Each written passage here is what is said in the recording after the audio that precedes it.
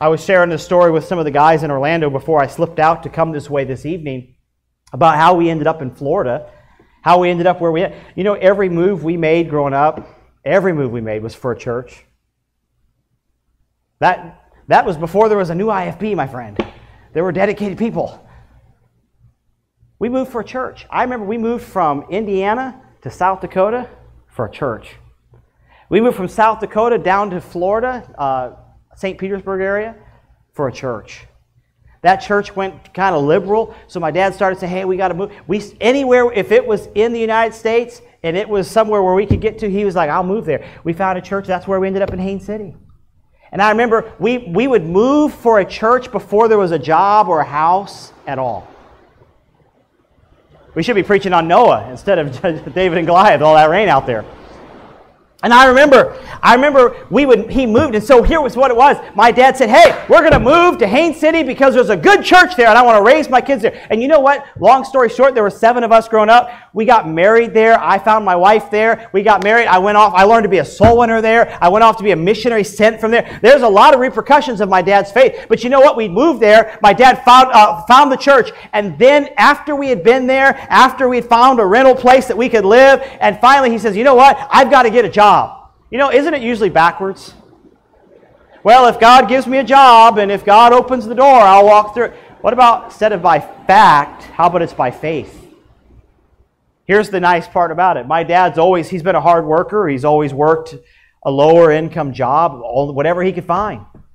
He didn't really have much skill or ability to bring to the table. He's just a hard worker, a faithful man. And I remember we found that church. The Lord's provided us a place to stay, and he's like, I need a job. And he said, I'm not going to eat until I find a job. He started fasting.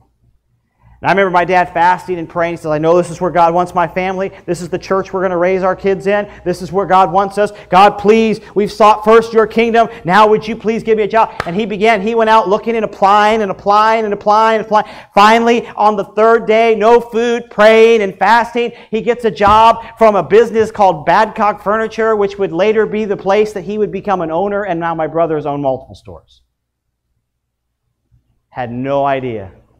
Now, let's rewind it.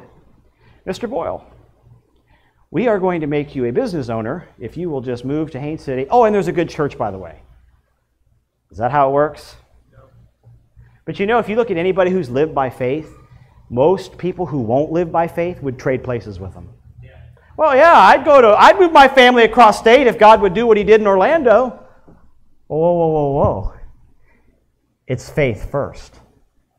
Oh yeah, I would do what so-and-so did. Yeah, I would serve God in the ministry. No, you don't know how it's going to end. What if David stands up before the Philistine and David dies? What if the 3 Hebrew boys stand and defy the king and then they burn? What if Esther goes before the king and she says, if I perish, I perish, and then she perishes? You know, they were all willing to. Amen. They all walked by faith. Said, you know what? It doesn't have to end out in my favor. I have faith that God will get his perfect will. Through my death, through my life. Well, you know what? That's the financial blessing of it. But man, look at when we're getting ready to have the Boyle family reunion. There's going to be 40, maybe 50 people at the Boyle family reunion. From just my mom and dad. 7 who got married, I have 7. My siblings all have multiple children. All of them saved. All of them in church somewhere. We're going to have the Boyle get-together. There's going to be no rock music, no alcohol, no swearing. You know what it's going to be? We're going to have hymnals, and we're going to be singing. We're going to have a good time. You know what it all started?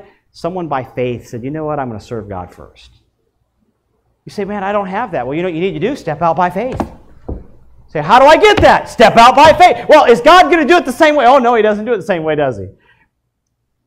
It's by faith.